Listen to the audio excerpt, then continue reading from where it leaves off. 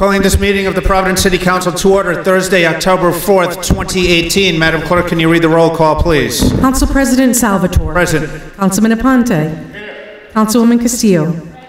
Councilman Correa. Councilwoman Harris. Councilwoman Harris is absent. Councilman Hassett. Councilman Igliozzi. Present. Councilman Jennings. Councilwoman LaFortune. Councilwoman Matos. Councilman Narducci. Councilman Principe. Councilwoman Ryan.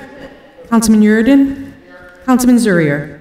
You have 14 ayes and 1 absent. You have a quorum. Thank you, Madam Clerk. The invocation will be given by Councilman Luis Aponte. Thank you, Mr. President. If we all bow our heads, Almighty God, we thank you for the blessings of our lives. We give you praise for the abundance of mercy and grace that we receive every day. Thank you for your faithfulness even when we are not faithful to you. Lord, we ask that you give us peace of mind, body, soul, and spirit, that you heal and remove everything that is causing stress, grief, and sorrow in our lives, so that peace may reign in our city. We ask these things in your name. Amen. The Pledge of Allegiance will be led by Councilwoman Sabina Matos.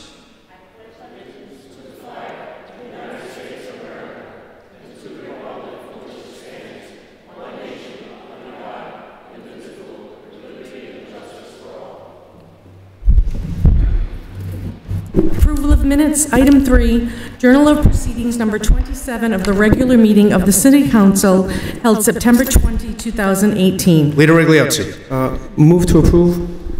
Second that motion, Mr. President. Leader Igliozzi moves approval of item number 3. That's seconded by Whip Ryan. Is there discussion? All those in favor? All of those opposed? The ayes have it. The motion carries. Ordinance's second reading. Leader Igliozzi. Mr. President, motion to dispense the readings of item 4 through 6 and to pass on a second time on a roll call vote. Second that motion. Leader Igliozzi moves to dispense with the readings of items 4 through 6 and to pass all matters for the second time on a roll call vote. That's seconded by Whip Ryan. Is there discussion? Madam Clerk, the roll call, please. Council President Salvatore. Aye. Councilman Aponte. Councilwoman Castillo. Councilman Correa. Councilwoman Harris is absent. Councilman Hassett. Councilman Igliozzi. Aye. Councilman Jennings. Councilwoman LaFortune. So noted. Councilwoman Matos. So noted. Councilman Narducci. Councilman Principe.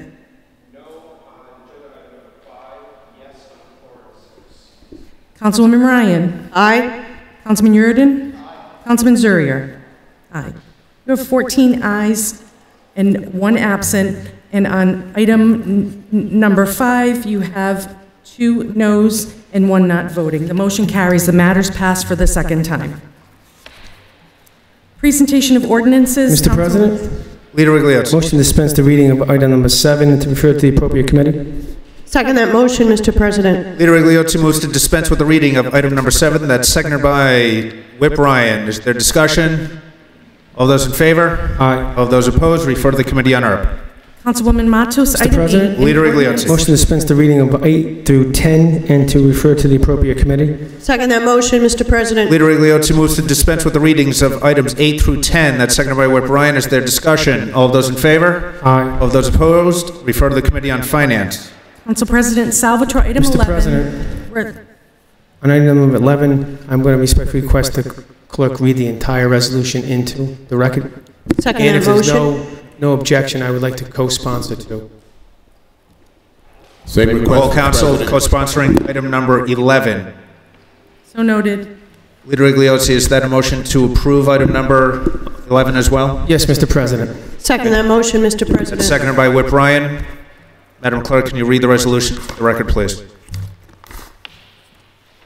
The resolution recognizing and remembering the life and legacy of John Michael D'Antuono. Whereas John Michael D'Antuono was a longtime resident of Rhode Island, and whereas after graduating LaSalle Academy, he attended Bryant University, where he received his Bachelor of Science degree, and whereas additionally he was a certified public accountant and a member of the CPA Society, and whereas he led a life committed to public service, starting as a page for the Rhode Island State House and followed by an almost 30-year-long career within city government.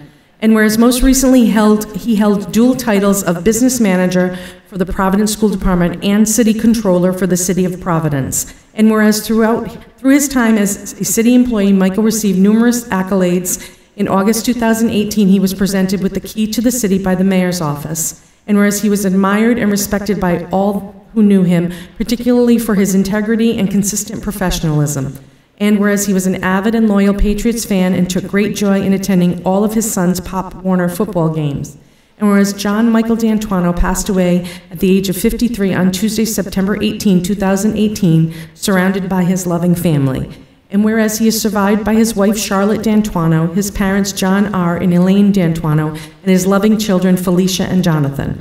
And whereas he is also survived by his brother, Glenn D'Antuono, and his wife, Robin, his uncle, David D'Antuono, and Aunt Emma, his niece, Lindsay, and her husband, Nicholas, and nephews, Jake and Sumner, as well as his many cousins whom he loved dearly. And now, therefore, be it resolved that the City Council of the City of Providence does hereby recognize and remember the life and legacy of John Michael D'Antuono.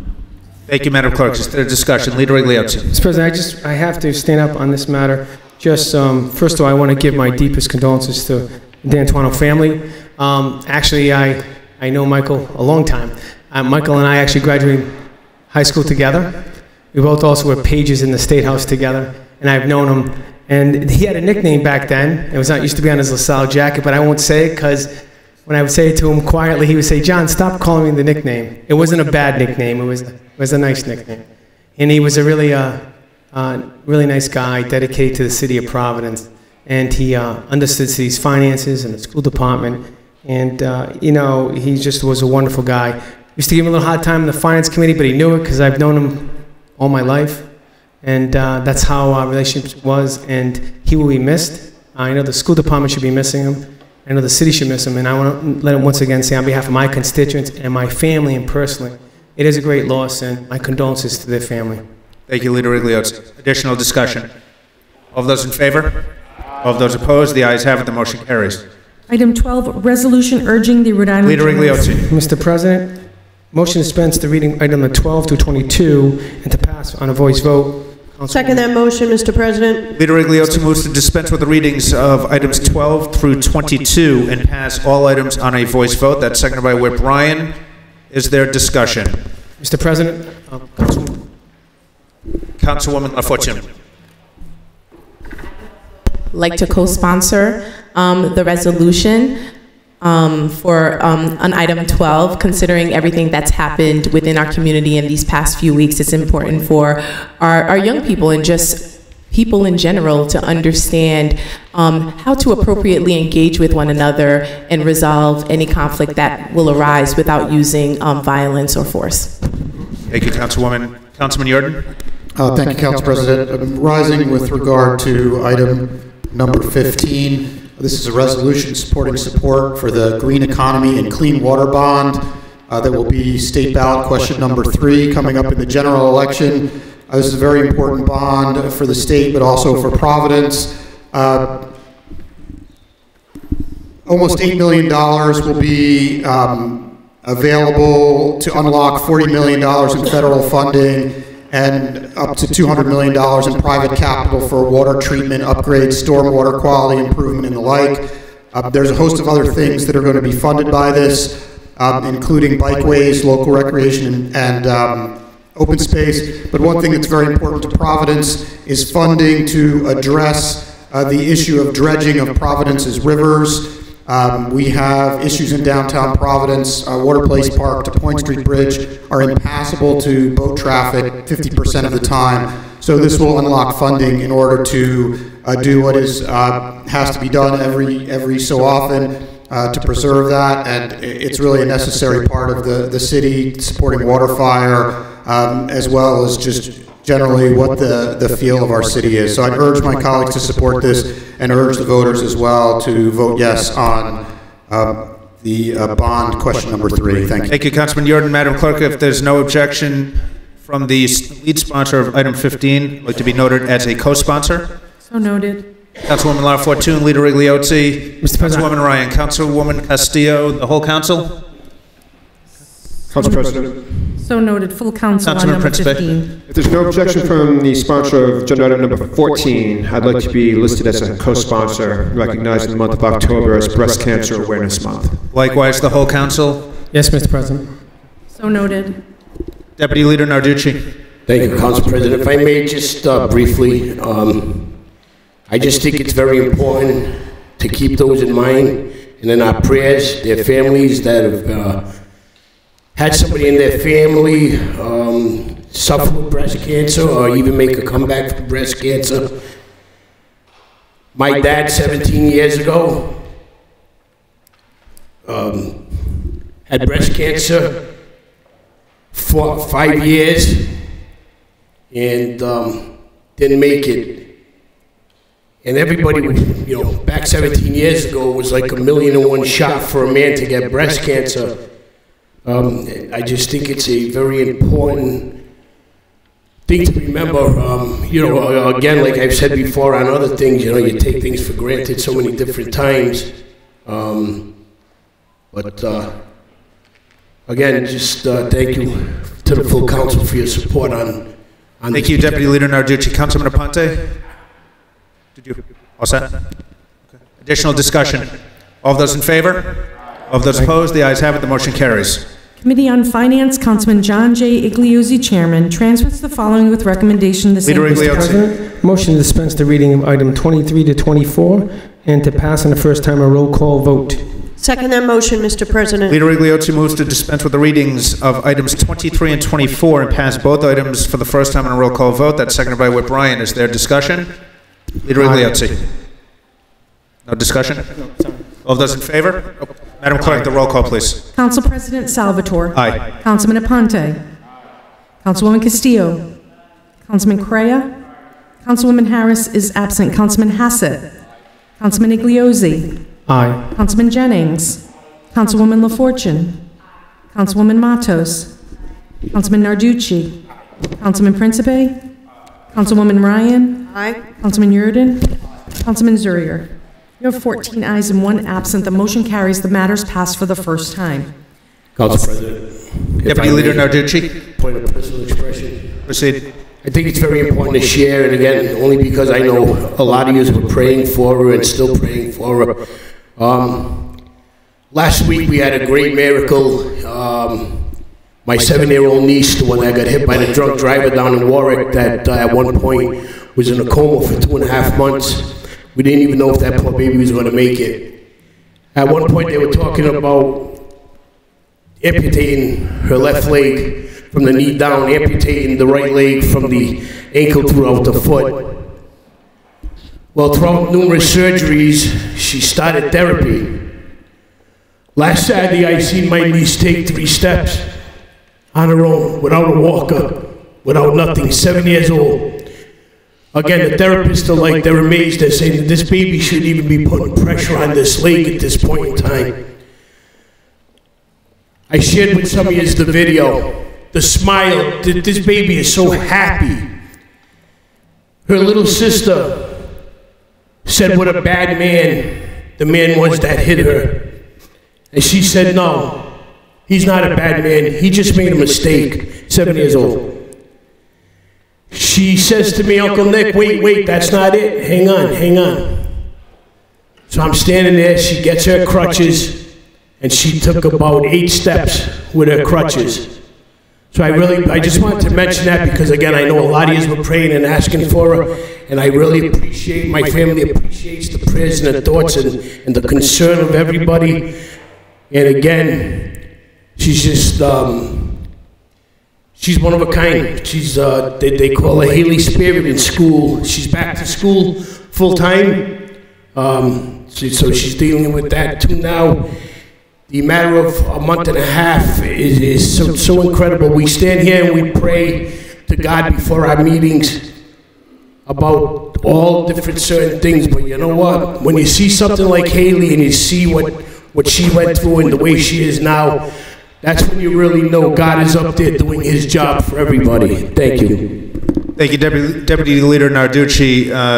You shared that video with me, and after watching it, it certainly puts everything in perspective. And seeing the smile on that young girl's face certainly brought a smile to my face. I shared that with my family, and they continue to pray for Haley Molina, and we continue to pray for you and your family, Councilman. So thank you for sharing that. Special Committee on School Department Oversight. Leader Igliotti. President, motion to dispense the reading of item number 25 and pass on a voice vote and refer back to the Board of Contract and Supply. Second the motion, Mr. President. Leader Igliotti moves to dispense with the reading of item number 25. That's seconded by Whip Ryan. Is there discussion? All those in favor? Aye. All those opposed? The matter passes on a voice vote and refers back to the Board of Contract and Supply. From the clerk's desk, petitions for compensation for injuries and damages. Mr. President, Leader Igliotti. motion to refer to the Committee on Claims and Pending Suits. Second that motion, Mr. President. Leader Igliotti moves to severally refer item number 26 back to the Committee on Claims and Pending Suits. That's seconded by Whip Ryan. Is there discussion?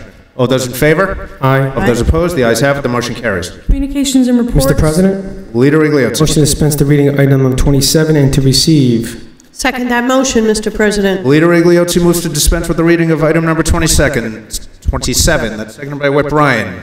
All those in favor? Aye. All those opposed? Received. Presentation Mr. President? Leader Igliotti. I'd like to speak on personal expression. Proceed. Thank you. It would be remiss upon me not to discuss something that I think is paramount for all of us. Unfortunately, the city is in a crisis right now. And we all can't turn a blind eye to that. I remember about, I don't know how many years, a decade ago, I remember, and it was a similar situation, and a councilman who sat right there. His name was Councilman Miguel Luna. And there was a strike, by the way. What do you call it? First student strike. And he rallied all of us in the council to go down there and to support the strikers and the working folks down there. And it's kind of funny, it's like we're back here again. And I just want to remind people, by the way, in spirit of Councilman Luna, a couple of things. There were about approximately 200 bus drivers. Majority are women, minorities. They make a simple pay. It's a part-time job. They work about 6 hours a day. That's what it's about. The dispute that's before us right now isn't about wages. It's not about benefits. It's about them wanting to have some kind of pension later on when they retire. By the way, nothing extravagant, folks, here. And just to let you get a sense, I have taken the liberty of speaking to some folks and stakeholders and try to get an understanding of what's going on. And this is what was relayed to me. Presently, right now, that female bus driver who drives our kids safely back and forth to school, right, gets a basic wage, and they get this 401k, right? And it's about, at the end of the day, out of a $35 million contract with the city, and for a student pays about $65,000 to 200 bus drivers, 401ks. About half of that, by the way, half of that comes from the actual bus driver. So what they're all asking is this, by the way. They're asking for $1 to be added per hour to be contributed to the pension system. That comes out to $6 a day times approximately 181, which comes out to approximately about $1,000 and change a year per bus driver, which comes out to about $217,000. Wow, it sounds like a lot of money. It's not. The city's contract is $35 million. Think about this for a second. We're arguing about $1. We're arguing about contributing to a pension system. We're arguing about, by the way, folks that take care of the most vulnerable, the most precious, cargo that we all care about. And the fact that the city, unfortunately, I don't know what happened, negotiated whatever contract position out, gives me concerns. But we need to stand up and support and protect our children. And by the way, and help us support those bus drivers, just like we supported the assistants on that bus that take care and transport our kids. The fact that our handicapped children can't get to school is a travesty. The fact that they can't get there and get educated and have an opportunity to succeed, we failed. Folks, let's put it all together. We have a no teachers contract. We have a superintendent who has 10 months left on his contract. We have the Department of Justice who's investigated the school department and is penalizing us. We have violence in our schools. We have a tragedy on the first week of school. And now we can't even get our kids to school. I don't know what's going on here, but this is a problem. We should do everything we can to try to solve this problem.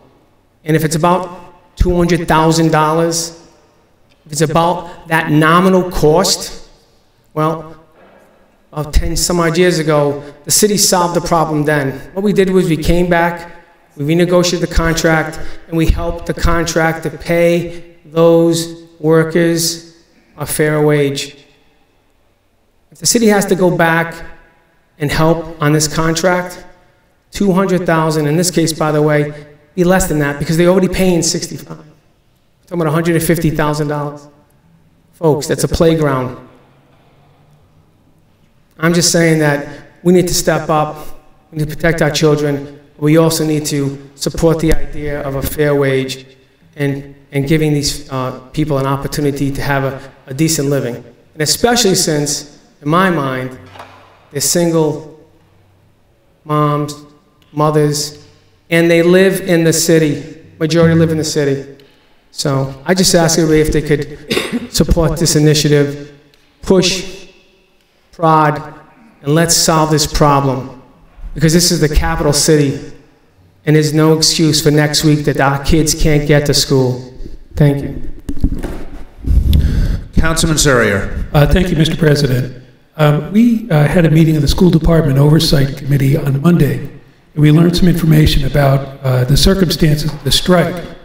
What we learned is that the issue is that the National Teamsters Union wants First Student to make a contribution into the National Pension Fund. And First Student wants to support the pensions of the teachers outside the National Fund. The reason being that the National Fund is only 55% funded, and if First Student becomes a contributor to it, it's a multi-employer pension fund, and it's subject to the Pension Benefit Guarantee Corporation regulations, and suddenly First Student may be on the hook for much more than what they bargained for. I know that the bus drivers have some perspective on it. First Student has some perspective on it, and the real problem is that we have a contractual relationship with a sole source provider. The school department has tried for several years to get this out to bid to other providers. They haven't figured out how to do it, and they have to figure out how to do it because First Student is a problem. They're not providing services to our kids. They have a contract which specifically carves out liability for this problem, and it's not because the city didn't see it coming. It's because First Student was able to negotiate that out because we didn't have any choice. What we also heard was that parents are working very hard to send their kids to school, notwithstanding the strike. There's a lot of resilience there. It's certainly not something that's fair to ask of the parents. The parents are organizing. I'm going to be meeting with parents to talk about that in the teacher strike. But I think we'd be remiss not to give credit to the school department and the parents for what they're doing in the wake of this external problem. With regard to the investigation by the Department of Justice, this is an issue that the school department has been advocating for many years, English language learner instruction. The problem is that the Rhode Island state aid to education funding formula is one of only a very few in the country that doesn't have an extra funding stream for English language learners. And frankly, I think that the General Assembly should be ashamed of themselves. It was the result of a political bargain with a senator from a wealthy community when the funding formula was enacted in 2010. In short, there are major challenges in the school department, but I think we make a mistake when we try to blame people inside exclusively for what is a large set of external factors. Instead, I think we should encourage them to do the best they can in a difficult situation. Madam Clerk, please proceed with the matters on the docket. Presentation of resolutions and congratulations. Council President Salvatore and members of the City Council. Item 28, resolution extending congratulations. Leader Igliotti. Mr. President, motion to pass on a voice vote. Second that motion, Leader Mr. Igliotti President. moves to pass item number 28 on a voice vote. That's seconded by Whip Ryan. Is there discussion? All those in favor? Aye. All those opposed? The ayes have it. The motion carries. Presentation of resolutions in memoriam. Council President Salvatore and members of the City Council. Item 29, resolution extending sympathy. Leader Igliotti. Mr. President, motion to pass on a unanimous rising vote. Second that motion, Mr. Leader President. Igliotti moves to pass item number 29 on a unanimous rising vote. That's seconded by Whip Ryan.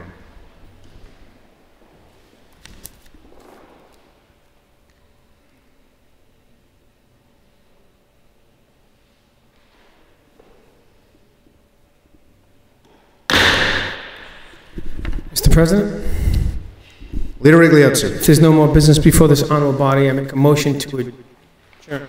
Leader Igliotti moves to adjourn. That's seconded by Whip Second that Ryan. motion. All those in favor? All Aye. those opposed? This meeting is adjourned. Folks, don't go anywhere. We have a special meeting upon the rise. Thursday, October 4th, 2018. Madam Clerk, can you read the roll call, please? Council President Salvatore. Present. Councilman Aponte. Councilwoman Castillo. Councilman Correa. Councilwoman Harris is absent. Councilman Hassett. Councilman Hassett is absent. Councilman Igliozzi. Aye. Councilman Jennings. Councilwoman LaFortune. Councilwoman Matos. Councilman Narducci. Councilman Principe. Councilwoman Ryan. Present. Councilman Yurden is absent. Councilman Zurier. You have 12 present and 3 absent. You have a quorum. Mr. President, Leader Igliotti. motion to waive the invocation and the pledge of allegiance. Leader Second that Igliotti moves to waive the invocation and the Pledge of Allegiance. That's seconded by Whip Ryan. All those in favor? All those opposed? The ayes have it. The motion carries. Call for Mr. special. Leader President. Igliotti. Motion to waive the readings of item 1 and 2 and to receive. Second that motion, Mr. Leader Igliotti moves to dispense with the readings of items 1 and 2. That's seconded by Whip Ryan. Is there discussion? All those in favor? Aye. All those opposed? Received. Reports from committees. Committee on Mr. President. Ordinances. Leader Igliotti. Motion to dispense the reading of item number 3 and to pass on the first time a roll call vote. Second that motion. Leader Igliotti moves to dispense with the reading of item number 3 and pass for the first time on a roll call vote. That's seconded by Whip Ryan. Is there discussion? Madam Clerk, can you read the roll call, please? Council President Salvatore. Aye. Councilman Aponte. Councilwoman Castillo. Councilman Correa. Councilwoman Harris is absent. Councilman Hassett is absent. Councilman Igliozzi. Aye. Councilman Jennings. Councilwoman LaFortune. Councilwoman Matos. Councilman Narducci. Councilman Principe. Councilwoman Ryan. Councilman Yurden is absent. Councilman Zurier. You have 12 ayes and 3 absent. The motion carries. The matter passes for the first time. Special Committee on School Leader Department. Igliotti. Mr. President, motion to waive the, dispense with the reading of item number 4 and to pass on a voice vote and refer back to the Board of Contract and Supply. Second that motion. Leader Igliotti moves to dispense with the reading of item number 4 and pass the item on a voice vote and refer back to the Board of Contract and Supply. That's seconded by Whip Ryan. Is there discussion? Councilman Zuri. Thank you, Mr. President. This contract would add a year to the Aramark contract at a cost of roughly $17 million. The impetus for it is that Aramark is offering to invest $1.5 million in some needed deferred maintenance. It's only because of that the committee approved it. This is an example of a contractor with a long relationship, and we need competition. In that way, it's similar to First Student.